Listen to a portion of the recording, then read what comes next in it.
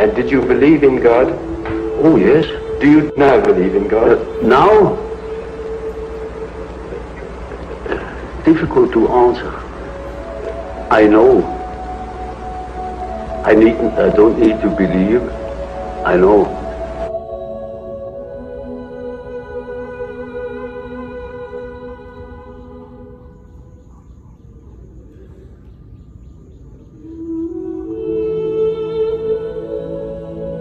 You know, there are these peculiar faculties of the psyche, that it isn't entirely confined to space and time. Now these facts show that the psyche, in part at least, is not dependent upon these confinements.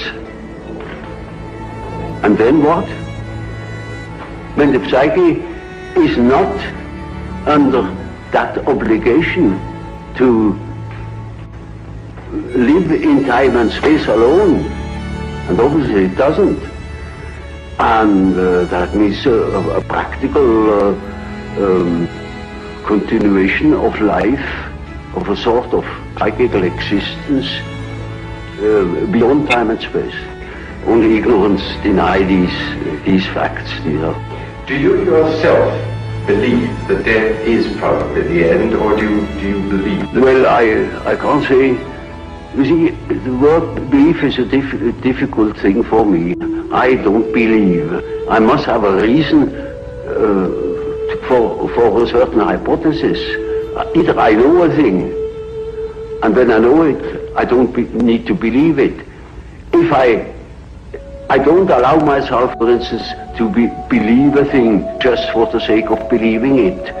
I can't believe it. But when there are sufficient reasons for a certain hypothesis, I shall accept these reasons, naturally.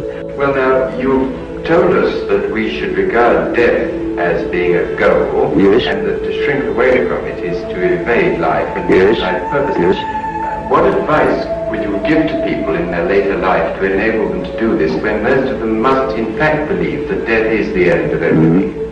When he is afraid, when he doesn't look forward, he looks back, he petrifies, he gets stiff and he dies before his time. But when he is living on, looking forward to the great adventure that is ahead, then he lives. And that is about what the unconscious is intending to do. Of course, it's quite obvious that we are all going to die, and this is the sad finale of everything. But nevertheless, there is something in us that doesn't believe it, apparently. But this is merely a fact, a psychological fact. Doesn't mean to me that it proves something. It is simply so. And I think if you think along the lines of nature, then you think properly.